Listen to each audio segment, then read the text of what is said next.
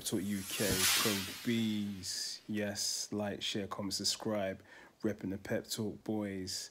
So, Manchester United have gone down at home 1-0 to Barcelona in the Champions League quarter-final, courtesy of an own goal scored by Luke Shaw. Now, this match for me was definitely not a classic. I mean, at this level, at this stage of the competition, you expect a lot more dynamism. You expect, teams going at each other. But for some reason, it kind of felt like a end-of-season exhibition, but in the Champions League format, which is kind of weird. I mean, apart from the first 10 minutes or so where Barcelona really looked to assert some dominance over Manchester United and threaten that away goal, which they did grab, Barcelona were fairly subdued to me. A lot of sideways passing. The emphasis was mainly about keeping possession.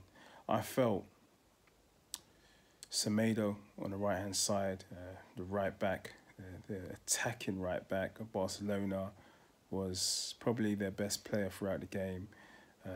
He had a number of situations throughout the game where he produced the right final ball, which made some chances which Barcelona didn't take. There was one in particular where he put through a delicious through ball through a couple of defenders, and Luis Suarez just couldn't get his foot around the ball. But Barcelona seemed to, throughout the game, just stay in first and second gear like they were cruising. I don't know if they thought it would be easy work, whether they thought this is not the Man United of the past. We don't really need to apply themselves, but this was really a Barcelona that looked very one-paced, and I'll be really surprised if Barcelona go on to win this competition from what I've seen today. I mean, for me, they're definitely missing Ousmane Dembele. I think Dembele would have really given Man United some serious problems in the break. That's what Barcelona seemed to be missing, that electrifying pace. But, I mean, why, as a Barcelona fan, would you complain when you've got that away goal and you take it through to the new camp, and Man United have got to come out and they've got an attack Barcelona in the new camp where they're going to leave many spaces, and Barcelona can thrive, particularly the GOAT, which is Lionel Messi, can thrive in a position of open spaces at home in a new camp. Manchester United, I mean, yeah, it wasn't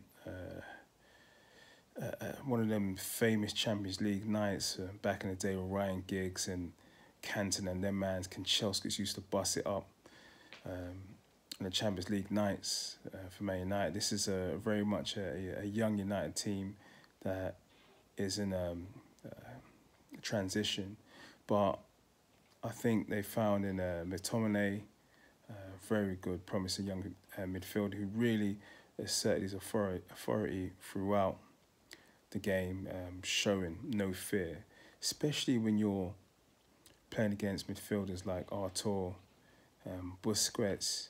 I mean, you've got in your own team, you've got Pogba, who's a £90 million player.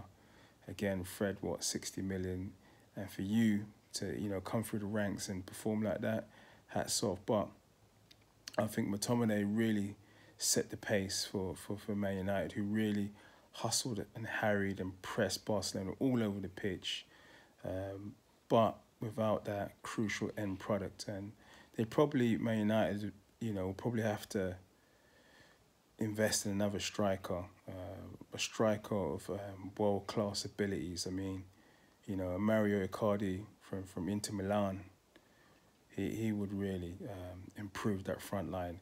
No disrespect to Lukaku, but I believe Man United could probably, increase the levels by investing in the striker. But United are still in it. I mean, they've got excellent wide players to counter-attack Barcelona in the new camp. And as you saw against Paris Saint-Germain, Man United, you can never rule them out. And they've got something about them. Solskjaer knows how to get these boys up for it. And I'm sure they'll be working on a game plan to expose potentially lack of pace in the Barcelona backline. Right, remember to like, share, comment, subscribe to Pep Talk UK.